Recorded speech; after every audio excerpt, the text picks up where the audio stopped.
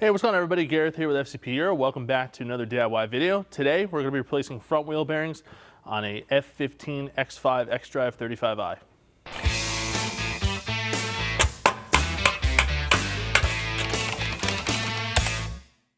So the steps we're going to be doing today are going to apply predominantly to any F16 or F15 xDrive vehicle. However, if you have a non-xDrive vehicle, so an xDrive 35i in either the F16 X6 or the F15 X5, this is going to be a very similar process, just you're not going to have to worry about a front axle being in the way. So a little bit easier for you who are watching this, but everything we go through is going to be a pretty standard process for both the xDrive vehicles and the S-Drive vehicles. So with that said, let's talk about some of the tools we're going to need to do this job, and then we'll go ahead and get right into it. All right, so some of the tools you're going to need for this DIY, particularly on the socket end of things: a 36mm 12-point socket for the axle nut, an E18 Torx for the brake caliper carrier, 5mm Allen for a couple of the mounting screws for, like, let's say your ABS wheel speed sensor and the bracket associated with it, 6mm Allen for your brake rotor set screw, 7mm Allen for your guide pin bolts on the brake carrier, a T60 Torx for the actual mounting bolts for the wheel hub assembly, a 17mm socket for your wheels, and then kind of along with that, you're going to want a variety of ratchets, different lengths and things like that. Definitely punches and drifts. Brake caliper hanger is super useful for getting the caliper up out of the way. Pry bar, flathead screwdriver, in this case, probably going to end up using both. A really good hammer. Torque wrench capable of doing upwards of 140 newton meters of torque. If you have a torque wrench that can do torque angle, that's going to be good as well, because the wheel carrier bolts or the actual hub assembly bolts need to be torque angled. Along with that, a couple of specialty tools you might want to have on hand. Some of these axles are pretty tight fit through the wheel bearing or through the wheel hub, so having this puller tool to pull the axle through is going to be super useful. Scotch-Brite for cleaning up the mating surface on your knuckle, and also a variety of impact guns, also super helpful in getting the job done. But other than that, these are pretty much all the tools we're going to be using in this DIY, and let's go ahead and get right into it. Step one, we need to remove the wheel, 17mm. All right, first thing we need to do is remove the brakes from the car. So we're going to start here with the rotor. It's got a 6mm set screw for the brake disc. Sometimes these can be stubborn to remove depending on how corroded they are. While we're up front here, we're going to remove the anti-rattle clip. So take a screwdriver. Sometimes these have a lot of spring tension on it, so you won't be able to do it with your fingers. Take a screwdriver, come in here between the rotor and the anti-rattle clip, and you'll depress it. And you should be able to get it right off. You can see the hooks on the anti-rattle clip. This in these two holes here. The caliper was flexing quite a bit because this had a lot of spring tension on it. So I just kept rocking it back and forth until it released from those two holes on the caliper. All right, now we're going to remove the guide pin dust caps. I just find it easier to use a flathead screwdriver to pry them off. If your car is missing these caps, make sure you get replacements. They prevent dust and moisture from getting into these guide pin boots. That can prevent the caliper from operating correctly. These guide pins are 7mm Allens. And also, when you're threading these, you can actually see the threads on the back side. And what I like to do is I'll just take a flathead screwdriver. I'll try to catch the threads on the guide pins, and I'll just basically push it out. Now the caliper is loose. We're going to pull it off the carrier.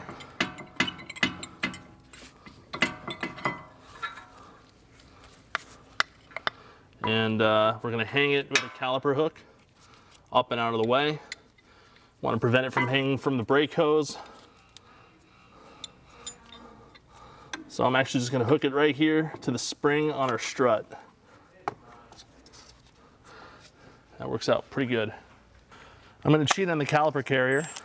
I'm going to use a impact gun, but it's an E18. And fortunately, this rotor is nice and loose, so it's going to come right off. Did brakes on this car maybe 7 months ago, so we cleaned the face of the hub up at that time, and you can already see it rusted right back, but fortunately the rotor wasn't stuck to it. All right, we're going to unstake our axle nut here. Happen to have a chisel, which is like the perfect size to get in there. All But you want to try to unstake the axle nut as much as possible, because when you remove this nut, even though most impact guns would be powerful enough to break this outside portion where it's staked, you don't want to damage any of the threads. So just basically knocking this chisel under the stake mark and then trying to open it from there. Axle nut size is 36 millimeter 12 point. All right, we got a 5 millimeter screw that holds our ABS wheel speed sensor in place. Gonna go ahead and remove that. I don't know, you may not have to actually remove the wheel speed sensor. I'm choosing to do it because when we remove this bearing, it is possible to potentially catch it, and I'd prefer not to break it, so. And look how lucky we are, it just came right out. So we'll hang that off to the side. Now that the wheel speed sensor's out, we're gonna go ahead and remove this upper bracket. Reason for that is this upper bracket kind of blocks one of the wheel hub mounting bolts. So same 5 millimeter Allen.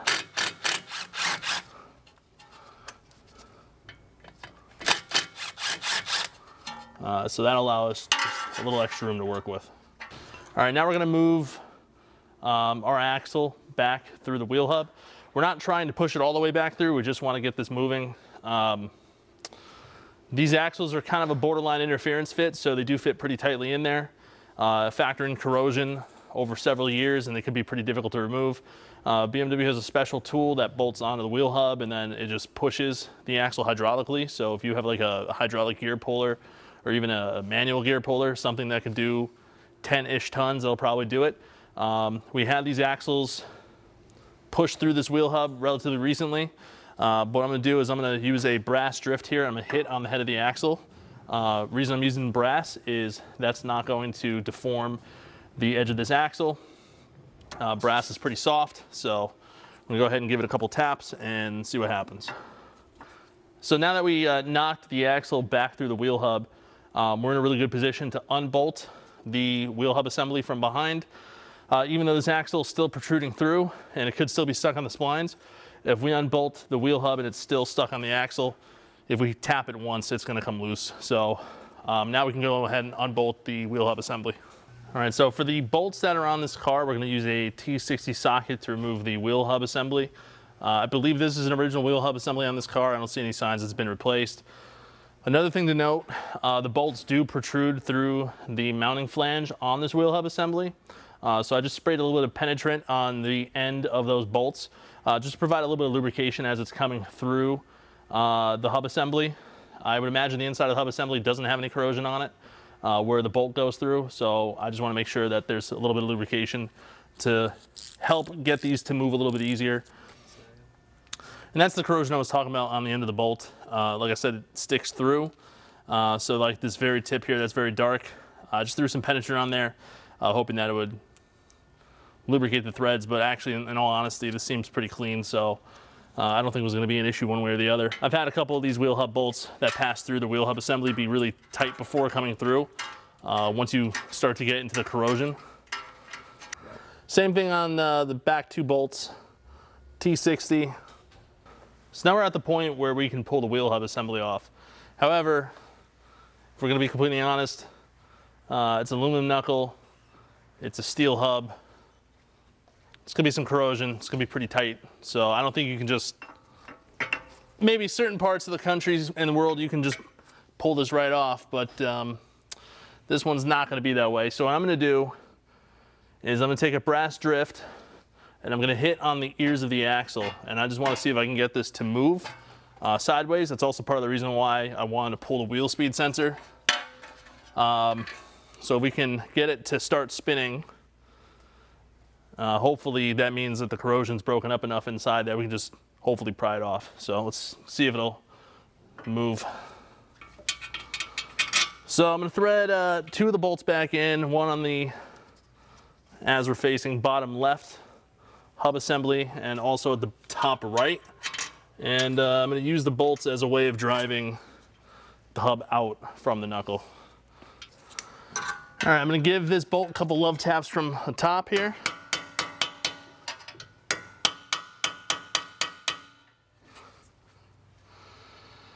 Not seeing any separation yet.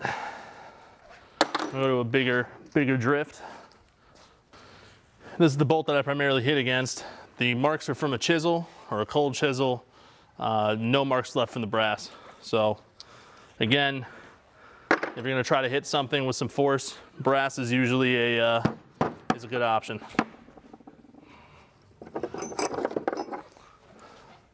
Now at this point, I'm gonna tap the axle again. There we go, one hub assembly. Wouldn't say that was the most difficult hub assembly I've ever removed, but that one definitely had a little bit of fight in it. And right here, you can see all the corrosion. So you're not only fighting it on the surface here, you're also fighting it on this little lip. And that little bit of corrosion ultimately is what's gonna fight you. Basically pinches the entire mounting flange. Also, if you ever have any ABS problems, I think this is a really good highlight. This is your tone ring right here. It is completely caked with debris. So probably a combination of brake dust, road grime, who knows. So usually a lot of ABS problems, particularly on wheel bearings that have the magnetic ring built in. Just stuff being on the surface of that tone ring could cause interference with the wheel speed sensor. So that's what the wheel speed sensor looks like when it's installed. So it actually goes in there pretty deep. That's why we removed it. And it's basically riding right along the surface here at the edge. So again, most of this debris is probably coming in through here. Might even be getting past the axle back here. There's no seal on the back of the knuckle, but there's nothing physically wrong with this bearing. It feels perfectly fine. But if you ever find yourself with an ABS problem and it's at one corner, it's most likely either a wheel speed sensor or it's a bearing issue. Now that I've gotten the whole thing apart, I removed the backing plate. It's only held in by 4 10mm screws. The reason I did that, I just want a little bit better access here to the mounting area where the hub goes. And I'm just taking this Scotch-Brite pad and I'm knocking back as much of this surface corrosion as possible. Don't really want to use anything too aggressive. So I'm not trying to remove material here, I'm just trying to get rid of the stuff that's built up on the surface. So that the new hub, when we install it, should just drop into place. So it's a little bit of elbow work, but so we have our new hub assembly here. Cleaned up as much of this corrosion as possible. New hub should go on pretty nicely. Taking a little bit of this Liquimolly 508 anti-seize, and I'm going to put it on the splines of our axle shaft here. This should help prevent any corrosion in the future. This copper anti-seize, or copper anti-seize in general, is really good for like anti-galling. So just putting a little bit on here. Like, we're not gooping it up like crazy, we're just putting a little bit on. So removing the axle from the hub, while it was relatively easy, this is a little bit of an interference fit. I don't want to pull the axle through the hub with the axle nut. That's kind of a big no-no. So we have this axle puller tool we sell in an FCP Euro. Threads on this are M27 by 1.5. I'm going to pre-install this stub onto the axle, and you'll see how this tool works shortly, but this is going to make reinstallation of everything a lot easier. Now, if you look at the offset of the holes here on the knuckle, you'll see that the top is narrow, the bottom is wide. It's correspondent to how it is on the actual wheel hub assembly itself. So we are going to install it, keeping all of that in mind. There's a little bit of Cosmoline, I think, that they put on this bearing to prevent any corrosion inside the packaging. So I'm just going to wipe some of that off.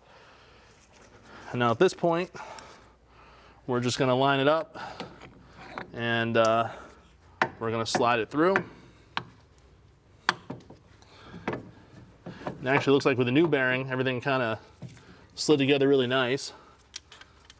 Still going to use this axle puller to pull the axle all the way through. Get it all lined up. And then from this point, we're going to go ahead and start reinstalling our bolts.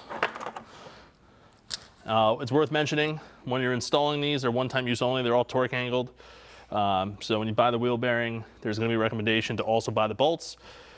And to that end, it's worth noting that there's two style bolts. There's an M12 by 1.5 and an M12 by 125. They have two different torque specifications. Different bearings are using different sizes. For some reason, BMW decided to switch the size of the bolt. Not really sure why, but in this case, the SKF bearing is using the M12 by 1.5. So when we're ready to torque the bolts down, we'll talk about the torque spec. But for now, we're just gonna get the bolts in there hand tight.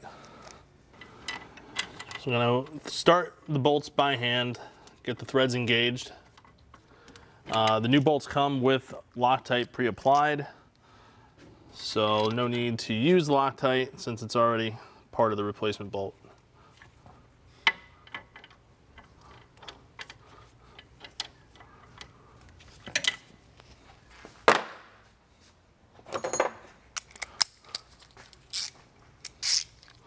Like I said on these, we're just gonna get it bottomed out, and then we will apply the final torque spec to these bolts with the torque wrench, and as well as take care of the torque angle. I left the bolts a little bit loose on the other side just in case we needed to wiggle anything around for alignment reasons, but you should thread right in. And the bearing itself is basically seated at this point, so. And I also want to make sure that the hub assembly itself is physically bottomed out against the knuckle, which I could see it is sitting flat. So we're good on that front. If you're installing a wheel hub assembly that has M12 by 1.5 threads, torque spec's gonna be 80 Newton meters plus 90 degrees. If you're installing I don't want to call it an updated bearing, but some of the newer bearings, they're M12 by 1.25, which is fine thread. It's 120 Newton meters plus 90 degrees. So two different torque specs depending on the thread size. So just be aware of that when you're installing it. So in our case, we're gonna do 80 Newton meters and then 90 degrees rotation. So when we removed the wheel speed sensor earlier and also this bracket, there's three 6mm Allen screws that were removed. However, there's two different sizes. You have your short and your long. Your long's gonna go for your wheel speed sensor. The short ones come up here on top of the knuckle for that bracket. So at this point, we just slide the wheel speed sensor back in. I wiped it off with a towel, so you know, any kind of contaminants or dirt that were on there, I cleaned off.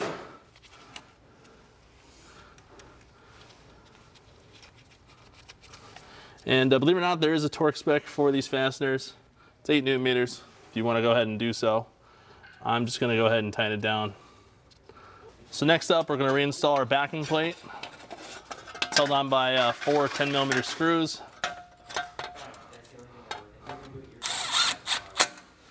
If you want to go ahead and torque those fasteners down, 8 Newton meters. I'm almost positive this axle actually came all the way in, which it did. Surprising, because sometimes with new hubs, things don't like to fit together very nicely, so you have to use this puller tool to pull it through, but actually pulled through on its own, so that's fine. Just keep this tool handy whenever you're dealing with kind of axle removal. When it comes to reinstallation, this makes it super easy. Next up, we're gonna go ahead and put our brake rotor back on the new hub. I'm not gonna put anything in between the hub face and the brake rotor. I don't personally like doing that. I used to do it, I don't do it anymore. Again, you put too much stuff on the wheel hub between the rotor and the wheel hub itself, and you could cause a run out problem accidentally. I'm installing the set screw for now, just to hold the rotor in place. What I'll probably end up doing is, after I get everything back together, I'll pull the set screw back out, put a little dab of anti-seize on it. I usually do that just to make removal in the future easier. But at this point, we're ready to reinstall our brakes. When you have your brake rotor off, it's also really important to wipe it down. You know, if you've touched your hands on it, you want to get kind of any grease or anything off of it. So I'm going to give this a wipe down before I reinstall the brakes. Again, these are E18. I'm just going to use this gun to bring the bolt to have them seated out, and then we'll torque them to 110 Newton meters.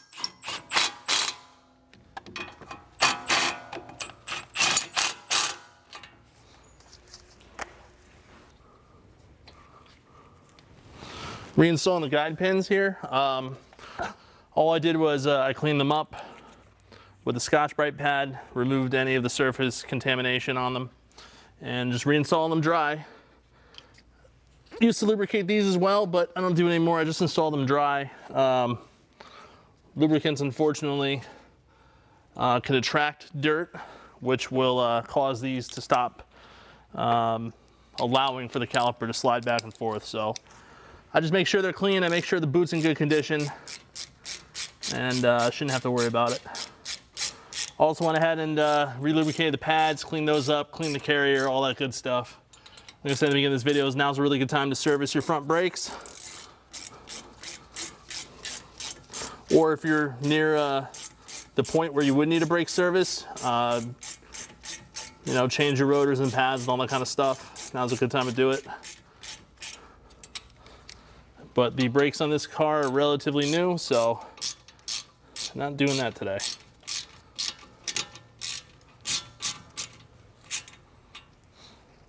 Torque spec on our guide pin bolts are going to be 30 Newton meters. Remember, these are 7mm Allens.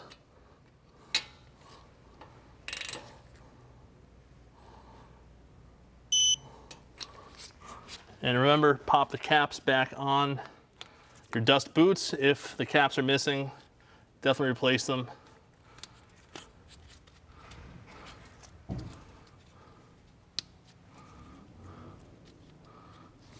gonna go ahead and reinstall the anti-rattle clip. Should just push into place like that. You'll feel it click in. And now we're gonna reinstall, or actually install a new axle nut. What I do with these is I put a thin coating of oil on the backside where that flange is, so that when we go to torque it to the 420 Newton meters that this requires, you get an actual torque. It's not just gonna bind up against the face of the hub. It'll actually get to that torque versus getting stuck. And lastly, because we'll reinstall a new axle nut, which is what you should do, go ahead and stake it in place so that it can't move. So once you have the car back down on the ground, torque the lug bolts to 140 Newton meters in a crisscross pattern, and also make sure you pump the brakes a couple times. You want to make sure that the pads are back in contact with the rotor surface because you had the brakes off the car.